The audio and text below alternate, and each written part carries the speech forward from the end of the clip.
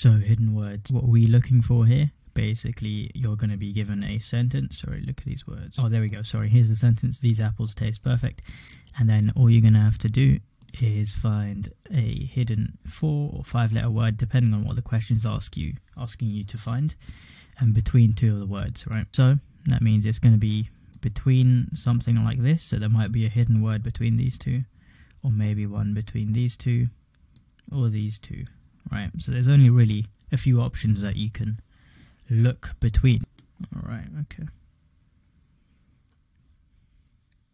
So if you want to do these pretty quickly, what you want to look at is immediately just look at a few of the gaps, see if you can see anything straight away, especially looking at like 2-2, so something like this. You're seeing 2 letters from each, see if you can find anything. So what I see is teep, Esther, seep. No, nothing really there. So if you don't find anything straight away, then start going a bit more systematically. So we're going to start from ESEA. Nope, that doesn't work. Then we can look at, we already looked at seep. Then we can look at EAPP, sorry. And we know it's not going to be in between these two.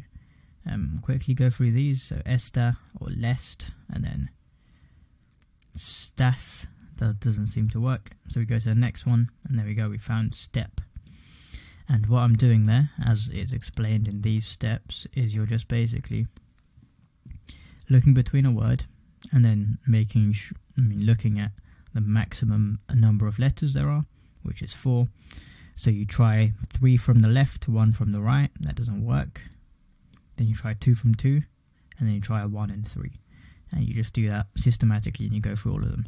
So you could either start off with that, or you can, like I did, just look quickly and glance over it, see if you can find something first, because that can help. And like it says here, words like Alan will not work.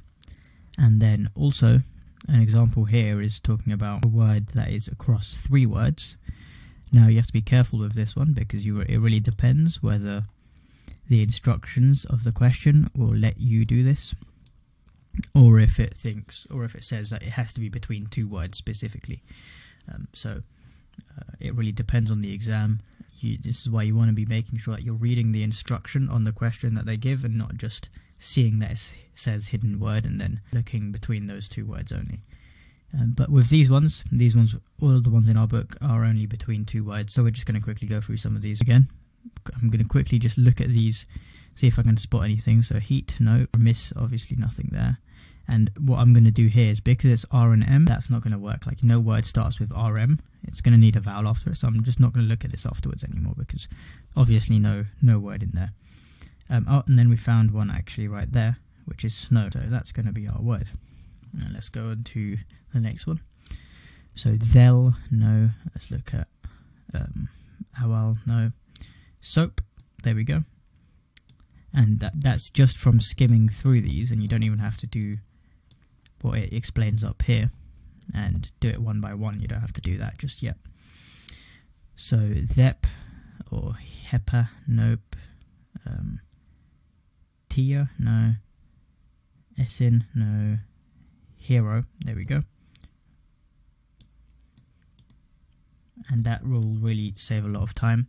And with most of these verbal reasoning questions, it's all about finding out how to do it quickly, especially once you know how to do it slowly. So we used, weus, nope. Edto, set, no. Tooth, no. Tent, there we go. Tent.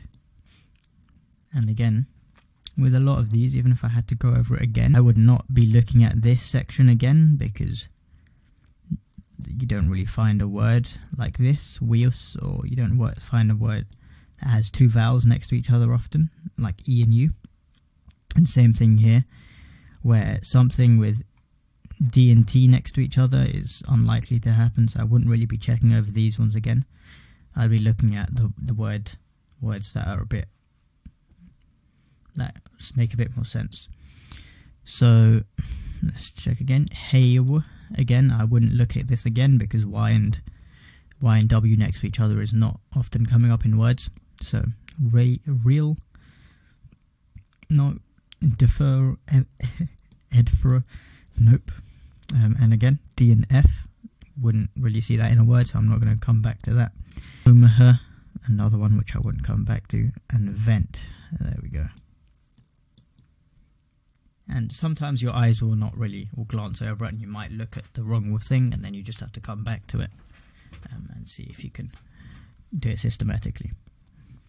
So, hewo, no. Rudamare, nope. Let's look at yals, no. Some, nice. Now for the other ones, I'll do it a bit like we did it in the instructions and see if that methodology is a bit easier for you to understand, but just choose whichever one you prefer. So we're going to do 3 letters from here and 1 letter from here, and see that doesn't work. Then we're going to do 2 and 2, that doesn't work. Lila, that's a name, not anything. And then Yalat, that also doesn't work. So let's try again. 3 letters from here and 1 letter from the right, and that gives you term, and that is a word. Don't really waste time checking the rest of it. If you think it's a word and you know the meaning of it, then that'll do.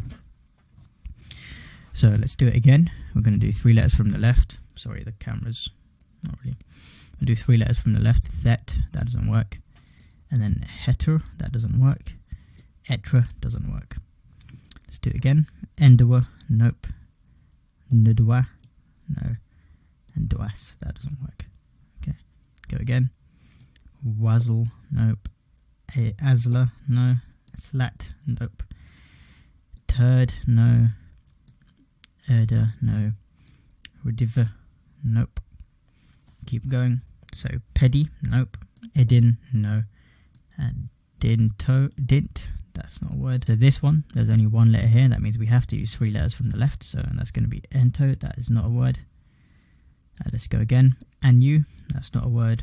Now we're left with only 1 section here. So nuke, that doesn't work. Elga, nope. And Wajen, nope. Okay, so we've gone through all of that and we found nothing. All that likely means is we've missed something. So I'm going to just quickly glance over it again, see if I can find anything. But the closest thing I can think of was either I found Edin, that sort of sounds like a word, or dint. And that is, to me, sounds most like a word. So I'm going to put that as my answer. And what I'm going to do is quickly look up what dint means. So there we go. We found that dint is a word.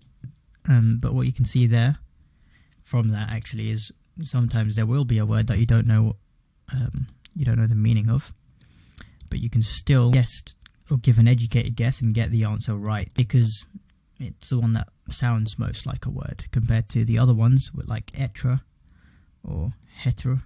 They don't really sound like a word. But yeah, let's carry on. So shoe, nope. Hewa, nope. Sphere, no. I'm going to go to the next one.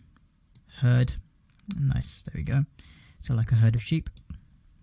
And let's go again. Hepper, not going to look for the rest there. Dit, nope.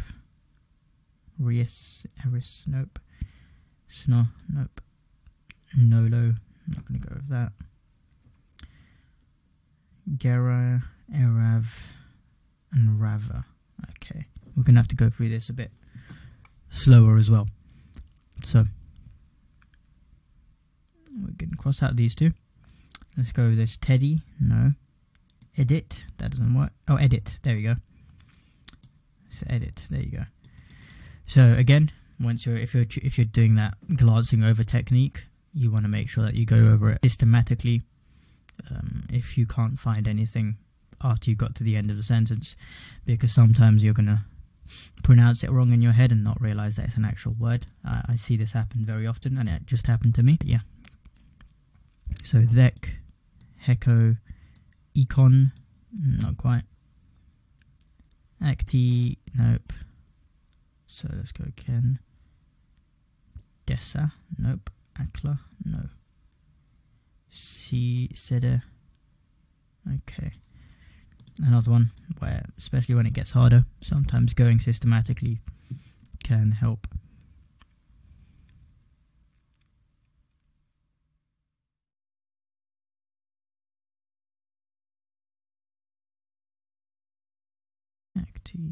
No.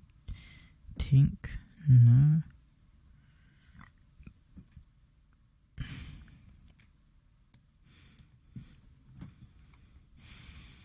Alright, okay, so I haven't seen the next one as well.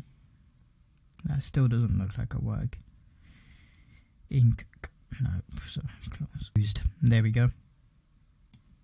Used. And the final one of the practice now section. Let's go thep, hepro, no, pro, no. So red, no, redo. There we go. Redo. I don't think I would have found that if I was not doing it one by one. But there you go. Hopefully you've seen those two techniques and are able to use them during the exam. And really, I'm not sure if I said this at the start of the video already, but these questions should be ones that you can almost get 100% on. So you should actually be excited when you see this in an exam, because it just basically means a few free marks if you're slow enough and meticulous enough. Sometimes you can get words like this which you might know the definition of. I didn't know the definition of that. Again, hopefully they'll be nice and it'll be in a sentence where nothing else really makes sense. So, especially with the multiple choices, they can be helpful. But yeah, hopefully that was useful.